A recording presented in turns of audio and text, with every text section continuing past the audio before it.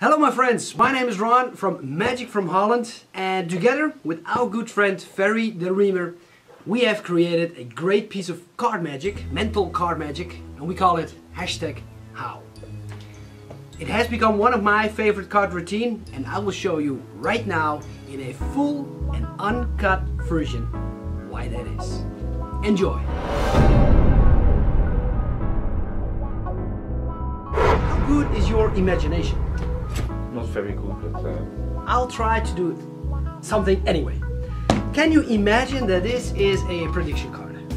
yes. Yes, because it is, actually. Okay, and right here I have a deck of red playing cards, contrasting color. And can you imagine that even though it's a shuffle deck, they are in a specific order? Can you imagine that? Yes. Yeah, okay, it's plausible to have that. Let's imagine that all the four of a kinds are together. Yes. So, for example, the four twos here, and the four queens, and the four aces, and the four kings, they Yes. are stick together, okay? You could imagine that. Yes. Okay. Most magicians starts their card tricks by saying, pick a card. Yes. But I'm not gonna do that.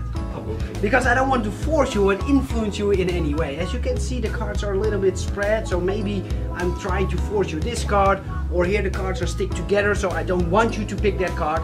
I want you to pick a completely random card, and I think the best way to do that is to give me a number. But don't make it too easy, don't make it too hard. Let's say a number between 10 and 40. It's a pretty big range. Go ahead and name me any number you like. 21. 21. Fair enough.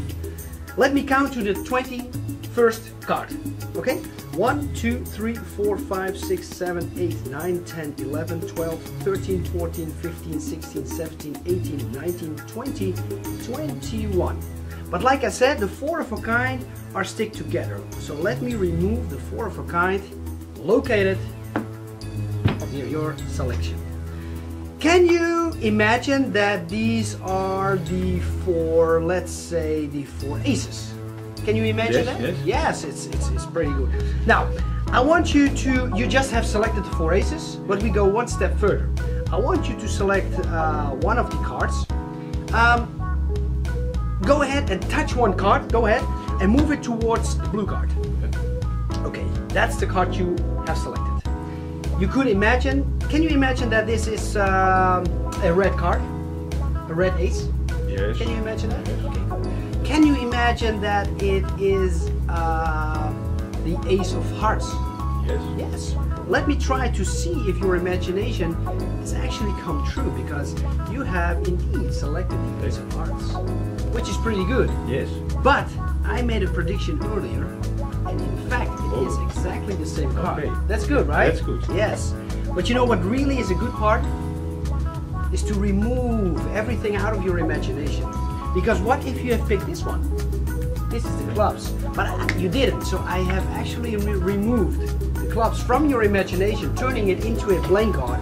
Same as the diamond, same as the spades, because they are only in your imagination.